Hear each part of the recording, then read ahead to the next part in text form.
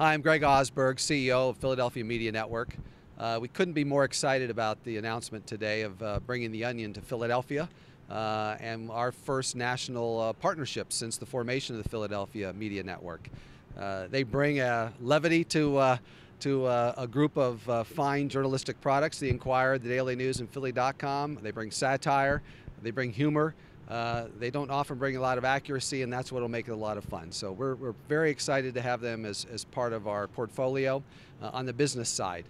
On the editorial side, that will be completely controlled by the Onion. The journalists here in our company will not have anything to do with the Onion going forward on the journalistic side, but we will be controlling all of the business operations, whether that be printing or distribution, ad sales, and marketing here in Philadelphia.